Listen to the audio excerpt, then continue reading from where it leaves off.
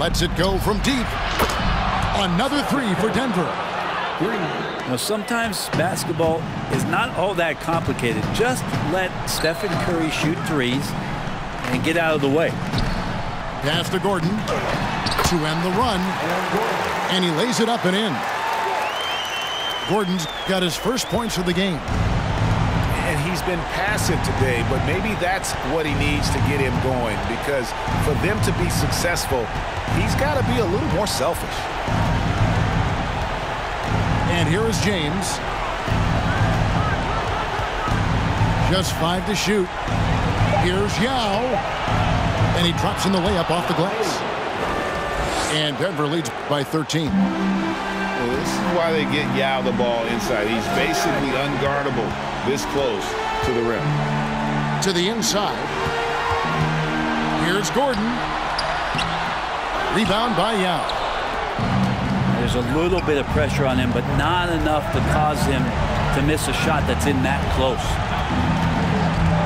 To the middle. And Yao slams it in. Assisted by making every effort to put this game on ice. Loved it. The guys are staying aggressive late in this ball game, just not wanting to let go of the rope.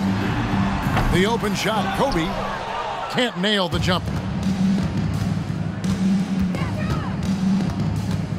There's 38 seconds left in the game. To the paint. Stolen by Gordon. Down low. It's deflected. And stolen by James.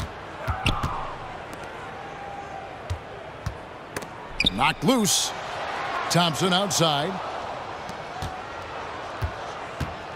Here's Yao. It's rebounded by Las Vegas. It's Kobe Bryant on the wing.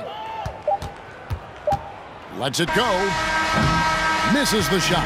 And so it's Denver taking care of business in this one.